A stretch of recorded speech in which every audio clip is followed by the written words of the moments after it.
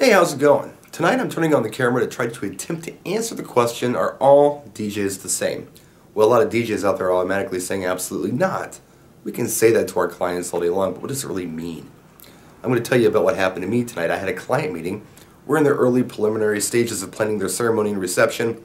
Met at a Starbucks, had a coffee, had a nice chat, had some really good ideas going back and forth, and at the end of the meeting, the bride-to-be said, "I'm just glad we have you and not the guy who was DJing my sister's wedding a couple of months ago." I said, "Okay, well, you've got me curious. What happened?" So, well, one thing, he disappeared for a half hour. We think he might have been outside smoking a joint or something. So, okay, that's pretty bad. Then the groom-to-be chimed in and said, yeah, the guy showed up with one CD player. The sound system wasn't nice. The lighting wasn't very nice. None of it was very nice, and the guy couldn't read a crowd. And at 11 o'clock, it was so bad that they had to bring another DJ in to finish up the night. But by then, it had already really been ruined. So, okay, well, where did she find this guy? Oh, well, she went to this really affluent suburb and into this very nice office, and this very nice gentleman at a desk greeted them and filled out paperwork with them and answered questions, and you know, it was very flattering towards them.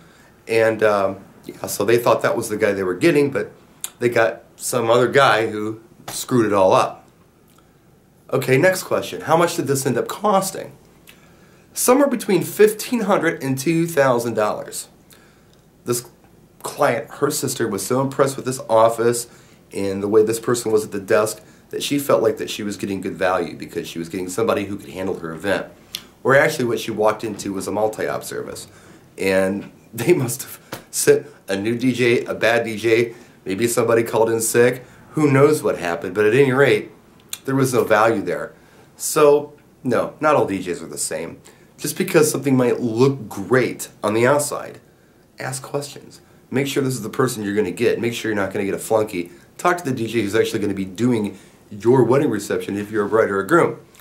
And if you are a DJ, think about that. What a sales presentation, huh? And they sold it. No problem. But the product, unfortunately, really made them look bad. So that's my vlog for today. And I welcome any questions that you have. You can either leave them in the comment section down here. Alternately, check me out on Twitter, Facebook, and Instagram. I'm there now too. You can ask me questions and send me stuff there as well. Until next time, practice and enjoy.